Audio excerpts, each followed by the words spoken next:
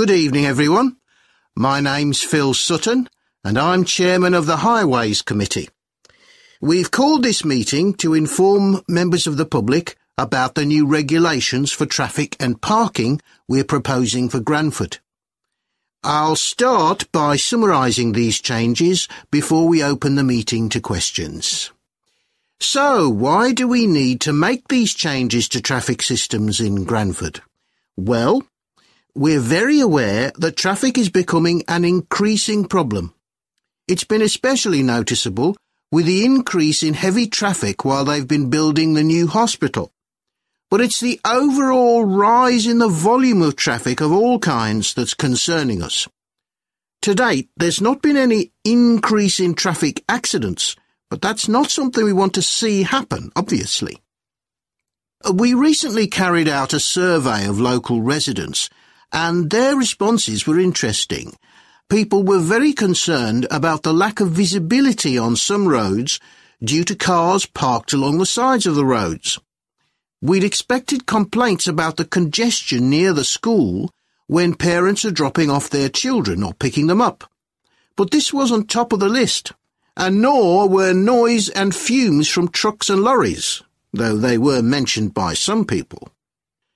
We think these new traffic regulations would make a lot of difference, but we still have a long way to go. We've managed to keep our proposals within budget, just, so they can be covered by the council. But, of course, it's no good introducing new regulations if we don't have a way of making sure that everyone obeys them. And that's an area we're still working on with the help of representatives from the police force. OK, so this slide shows a map of the central area of Granford with the High Street in the middle and School Road on the right. Now, we already have a set of traffic lights in the High Street at the junction with Station Road, but we're planning to have another set at the other end at the School Road junction to regulate the flow of traffic along the High Street. We've decided we definitely need a pedestrian crossing. We considered putting this on School Road just outside the school, but in the end we decided that could lead to a lot of traffic congestion. So we decided to locate it on the High Street, crossing the road in front of the supermarket. That's a very busy area, so it should help things there. We are proposing some changes to parking. At present, parking isn't allowed on the High Street outside the library, but we're going to change that and allow parking there, but not at the other end of the High Street near School Road.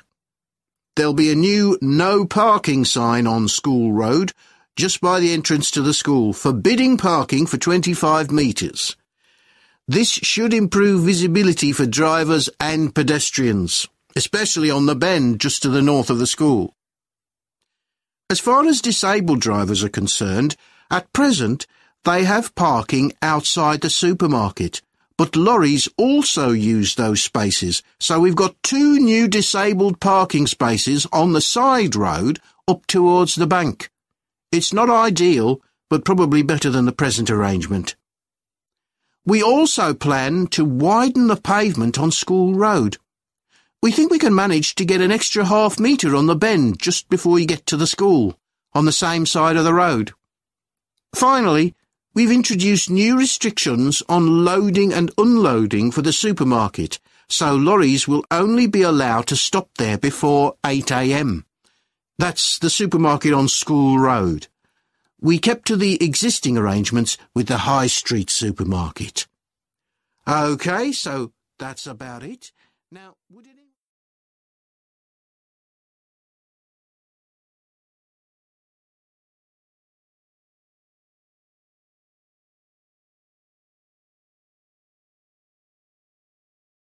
We've got to choose a topic for our experiment, haven't we, Jack?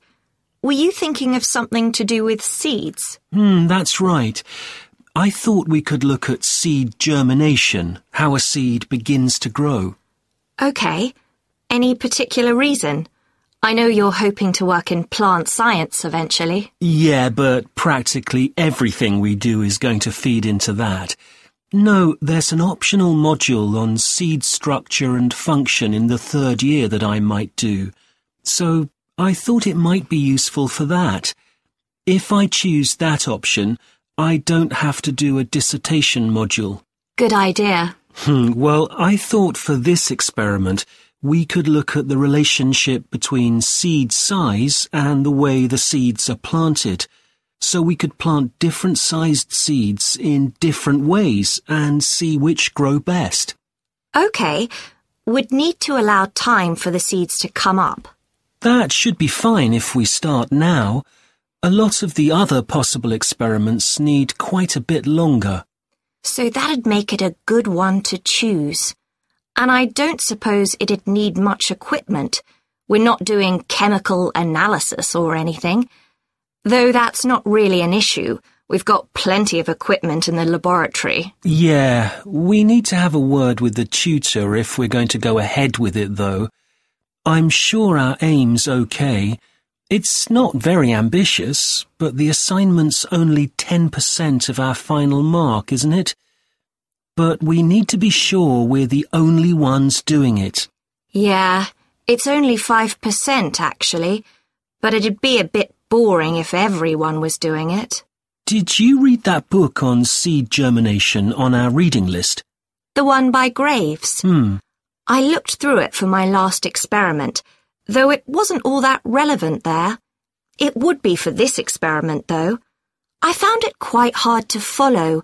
Lots about the theory, which I hadn't expected. Yes, I'd been hoping for something more practical. It does include references to the recent findings on genetically modified seeds, though. Yes, that was interesting. I read an article about seed germination by Lee Hall.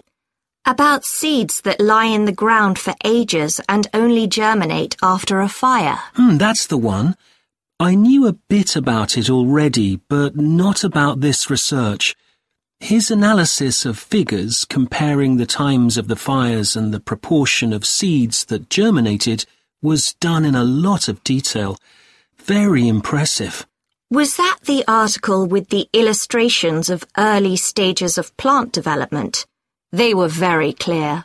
I think those diagrams were in another article. Anyway, shall we have a look at the procedure for our experiment? We'll need to get going with it quite soon. Right. So the first thing we have to do is find our seeds. I think vegetable seeds would be best, and obviously they mustn't all be the same size. So how many sorts do we need? About 4 different ones? I think that would be enough. There'll be quite a large number of seeds for each one.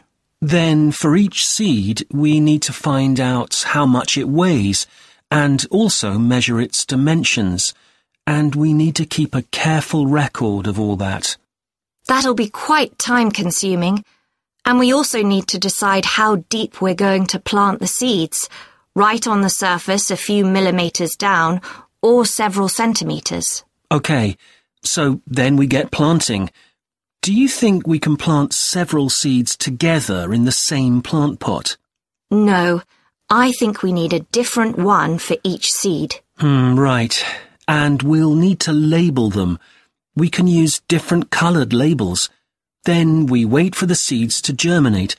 I reckon that'll be about 3 weeks, depending on what the weather's like. Then we see if our plants have come up and write down how tall they've grown. Then all we have to do is look at our numbers and see if there's any relation between them. That's right. So then we get...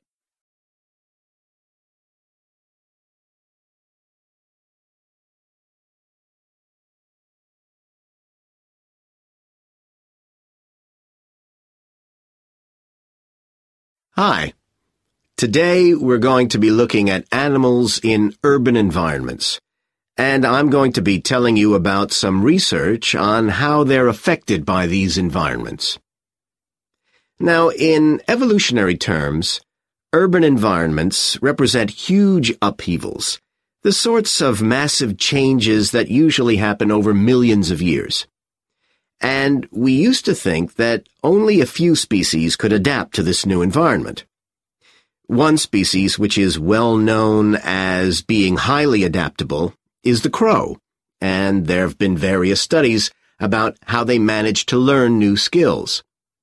Another successful species is the pigeon, because they're able to perch on ledges on the walls of city buildings, just like they once perched on cliffs by the sea. But, in fact, we're now finding that these early immigrants were just the start of a more general movement of animals into cities, and of adaptation by these animals to city life. And one thing that researchers are finding especially interesting is the speed with which they're doing this. We're not talking about gradual evolution here. These animals are changing fast. Let me tell you about some of the studies that have been carried out in this area.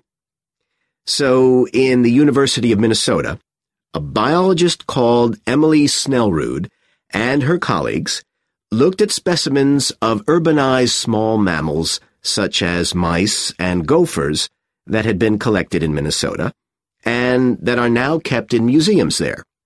And she looked at specimens that had been collected over the last 100 years, which is a very short time in evolutionary terms. And she found that during that time, these small mammals had experienced a jump in brain size when compared to rural mammals. Now, we can't be sure this means they're more intelligent, but since the sizes of other parts of the body didn't change, it does suggest that something cognitive was going on.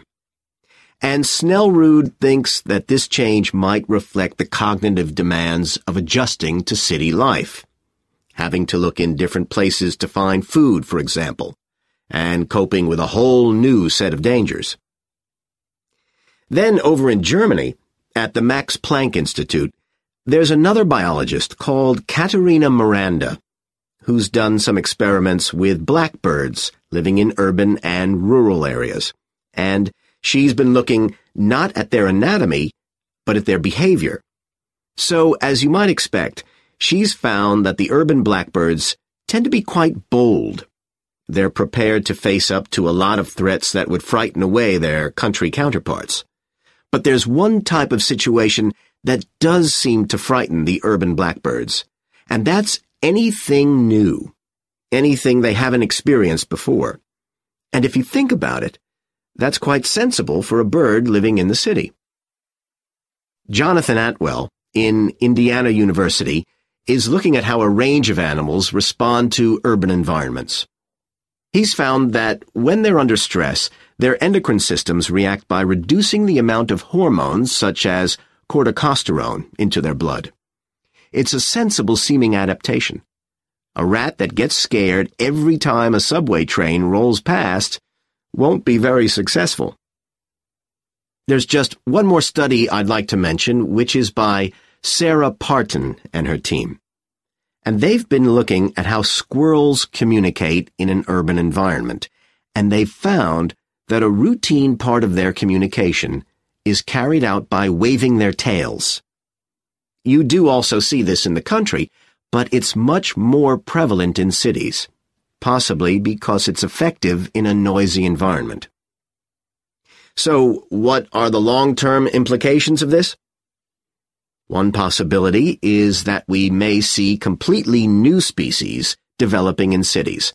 But on the other hand, it's possible that not all of these adaptations will be permanent.